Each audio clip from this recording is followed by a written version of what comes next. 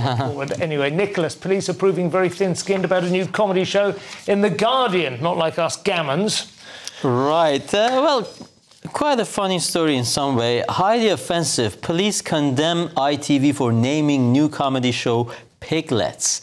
Of course, that's where the problem lies. The term pig apparently was initially used by the Black Panthers in the 60s, 70s to refer to the police force. And because this comedy show on ITV, fictitious, of course, deals with a bunch of new recruits who are piglets, according to the title, and need to be brought into shape and trained to become police officers, of course. The Police Federation of England and Wales has taken issue with that. They call it disgusting choice of language, offensive, humiliating, and even dangerous. It's funny you mentioned the Black Panthers, because I've known that the police are referred to as pigs in general slang. Not a term I personally use, but I've certainly heard it used in my social strata. It's not like only used among people who genuinely believe that the police are you know, ineradicably, you know. I don't think it's that strong, do you? It's been on telly before when I was growing up. I obviously refer to them as the 5-0.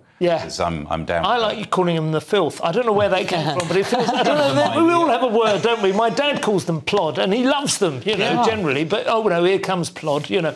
But there's always some sort of, you know, slang phrase. It can be quite affectionate. There was, do you remember Jasper Carrott had a show, The Detectives? Yeah. And they, with Robert Powell, and they had, they did one thing where it was a sitcom, and they were like doing a little show for the kids in a school, you know, to show the kids what they do. And they go, and here's a panda car. What kind of animal would you expect to find in a panda car? And there's a bloke in a panda suit waiting in the wings, and one of the kids shouts out, a pig.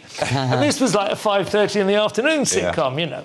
But that's because that word doesn't need to be that offensive. No. What they're doing is doing the modern-day battle of who can be the most offended, using the language of the easily offended. This has happened before, like Dad's Army. People didn't like it because they thought the sitcom was mocking the good courageous, people. That's right, The Channel 4 show Shameless is hardly like paying tribute to those people. Unless, of course, Piglets have given them a backhand and go, would you mind being offended about this? It'll get us some publicity, in which case, good luck to them.